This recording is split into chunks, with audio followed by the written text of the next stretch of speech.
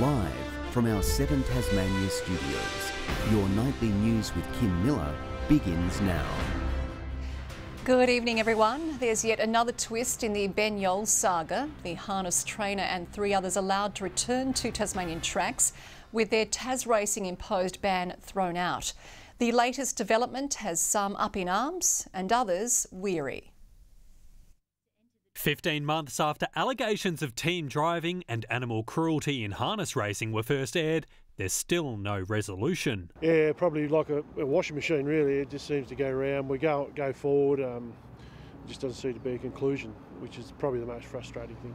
Leading trainer Ben Yole and 3 associates are allowed to race again.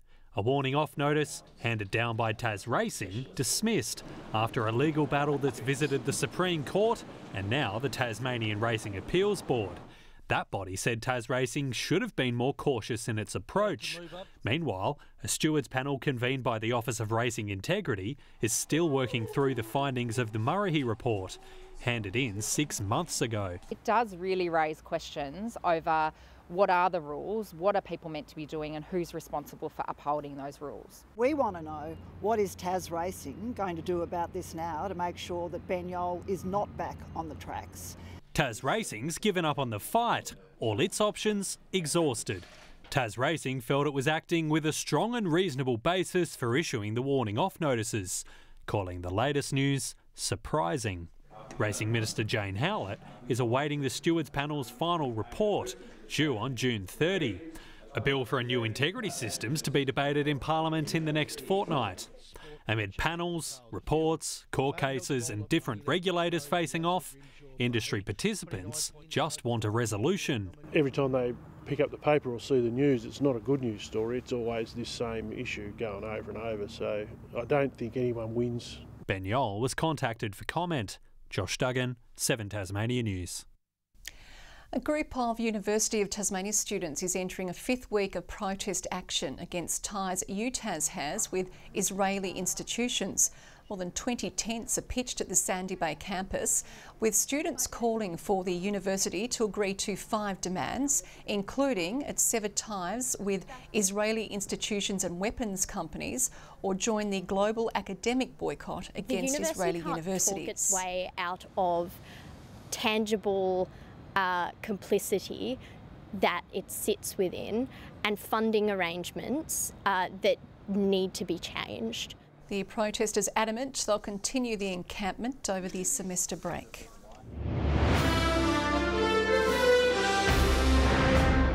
The Education Minister is weighing up whether to call a review of the public schooling system. It comes after Labor reiterated its calls for experts to take a closer look at what can be done. Around our educational outcomes for our young people here in Tasmania has gotten worse over the decade that the Liberal government has been in power. Minister Joe Palmer also noted opposition to the proposal, including from the Educators Union, but says she'll listen to all points of view. The long weekend is now upon us, and that means more people on the roads and our tourist attractions and spending up on travel and entertainment. It's hoped it will bring a boost to small regional operators, but with these mild winter temperatures we're having, one draw card not yet booming, our snowfields. The long weekend weather forecast is in and it's a mixed bag. Temperatures should be several degrees above the June average through Saturday. Before a cool change and a few showers round out the public holiday. Colder air moving over the state into Monday. While there's still plenty of sunshine for those heading away, it's not the news snow bunnies are after. Ben Lomond has delayed the start of its ski season until it has a decent dumping. We might see a tiny bit about Ben Lomond, but very little that would, be skiable. It's better news for those at the Bowser though. Tasmania's petrol prices are continuing to drop, bucking skyrocketing long weekend price hikes on the mainland. For those making the most of a cheaper litre here, Tasmania Police is urging drivers to take care. Slow down, take your time, drive to conditions and have responsibility for your actions out on the roadways. Eyeing off those breaking the road rules, cracking down after a string of speed and drink driving offences detected in the lead-up. High speed isn't the right thing. Drink driving isn't the right thing. You're putting yourselves and other members of the community at danger. Victoria Eastoe, 7 Tasmania News.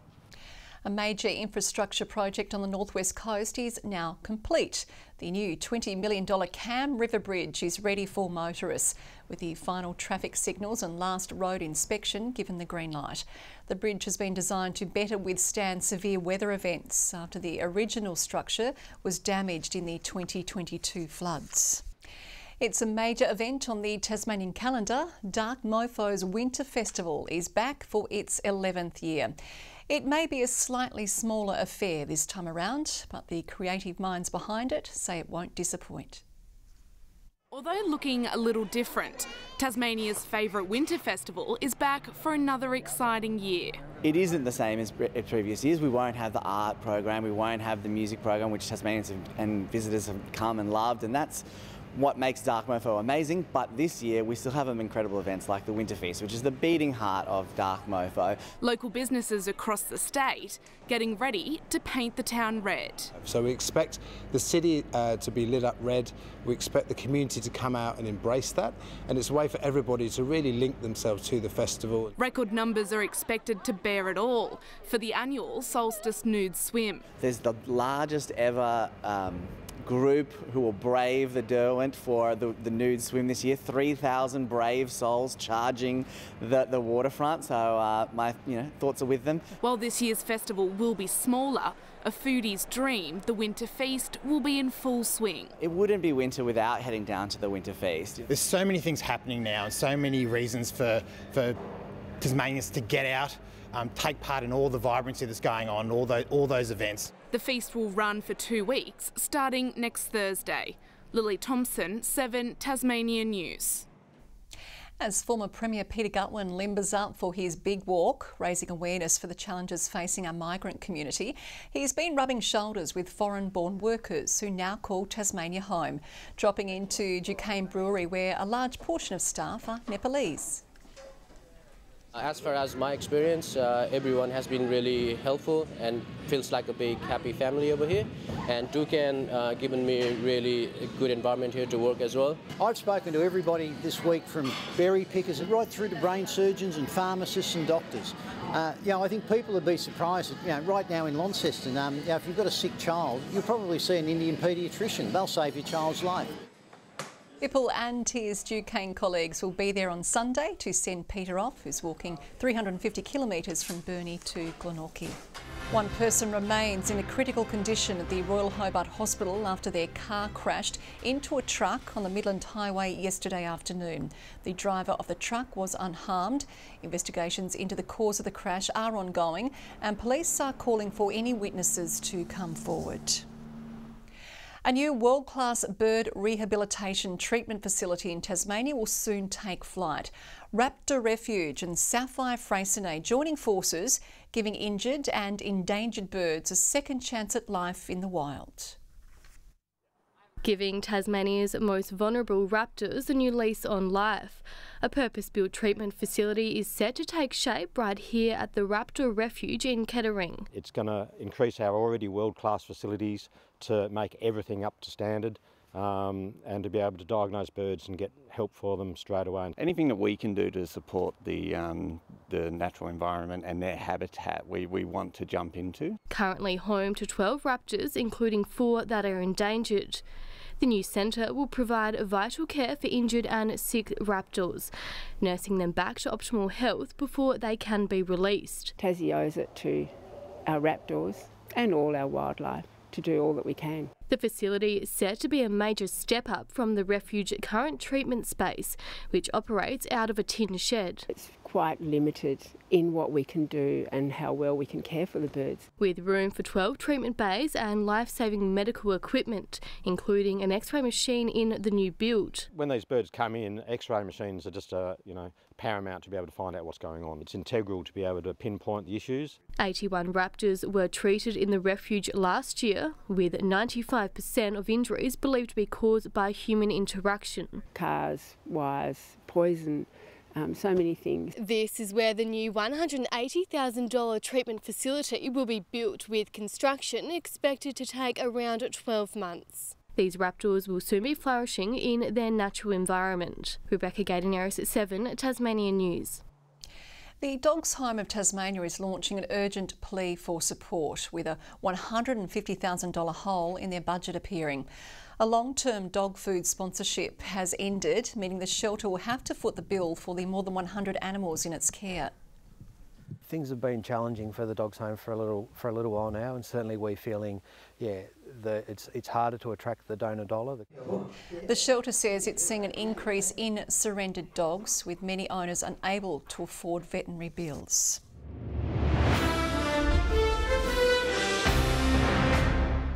The Hawks are backing themselves to keep the Giants at bay at UTAS Stadium tomorrow, bringing an unchanged squad to Launceston.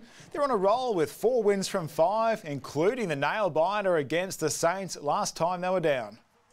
Hopefully not as close, but yeah, it'd be awesome to get another win. And when everyone's on the same page and everyone's pressing and getting at the oppo, I think we're a very good side and very hard to play against. And I think we've showed good signs of that recently, especially last week against the Crows. The Hawks meeting a few local players at this afternoon's captain's run, swapping Guernseys as they promote community footy this round.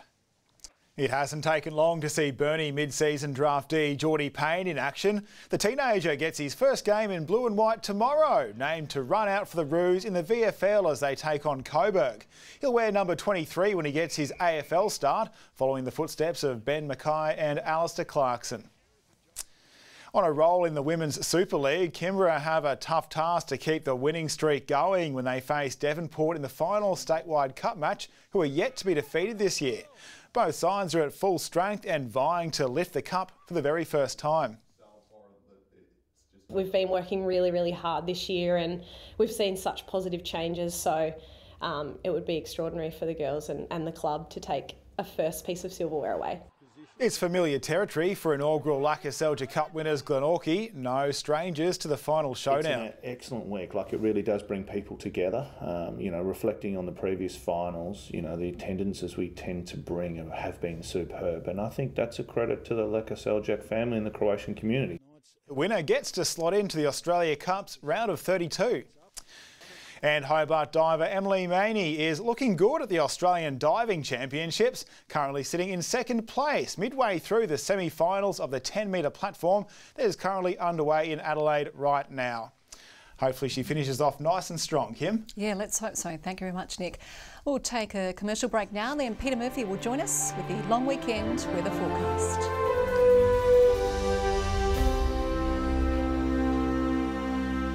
Good evening. Well, we've made it to Friday and Hobart and Burnie made it to 14 degrees today. Launceston, Devonport, Scottsdale, Campania and Flinders Island all on our high of 15.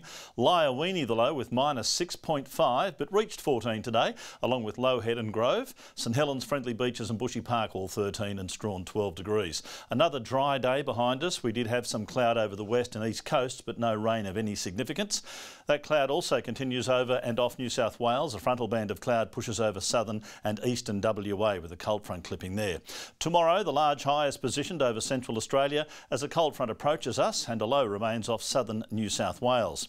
The winds as strong as 10 to 20 knots over western waters, grading to lighter variable winds over the remainder, winds turning westerly later over northern waters. The weekend forecast, partly cloudy for Hobart, 13 the maximum. 2 to 12 for Medina with a shower, a morning frost for Oakland, 0 overnight, 11 the top.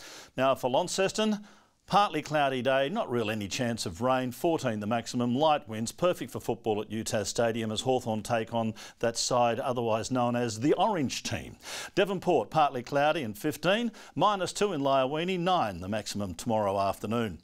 Burnie heading for 15, 13 for Strawn with showers increasing, showers also for Marrawar and 14 degrees. St Helens 15, mostly sunny for Swansea, 14 and 14 also for Orford. On Sunday, showers all over, less likely over the north though, southwest to southerly winds. Showers over the west and then extending to the northwest on Monday, mostly fine elsewhere. And showers back again on Tuesday, possible storms over the north and west coasts. Gusty winds will shift westerly later in the day.